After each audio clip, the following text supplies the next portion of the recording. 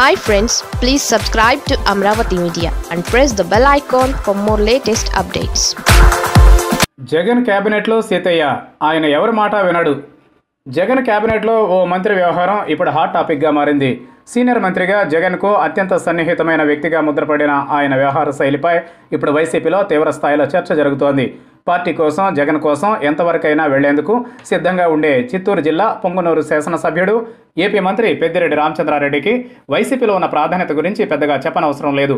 ఆయన జగన్ తరువాత విజయసాయిరెడ్డి ఏ విధంగా అయితే చక్రం తిప్పుతున్నారో అదేవిధంగా ఏపీలో మంత్రి పెద్దిరెడ్డి రామచంద్రారెడ్డి హవా నడుస్తోంది. మొదటి నుంచి జగన్కు అన్ని రకాలుగా అండగా ఉంటూ రామచంద్రారెడ్డి జగన్కు సన్నిహితుడిగా ముద్ర వేయించుకున్నారు. ఆయన కుమారుడు మిథున్ రెడ్డి కూడా ఢిల్లీలో వైసీపీ తరఫున బలమైన వాయిస్ వినిపిస్తున్నారు.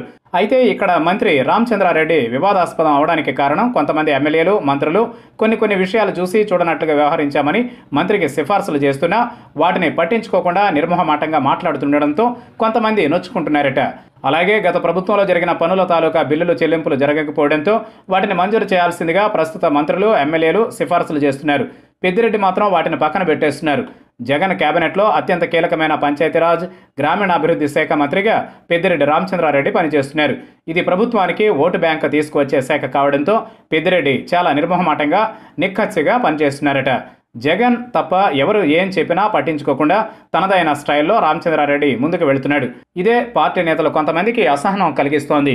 నియోజకవర్గాలకు నిధులు విడుదల చేయడంలోనూ పెద్దిరెడ్డి రామచంద్రారెడ్డి ఇదే విధంగా వ్యవహరించడంపై వైసీపీ ఎమ్మెల్యేలు, కొంతమంది మంత్రులు గుర్రుగా ఉన్నారు.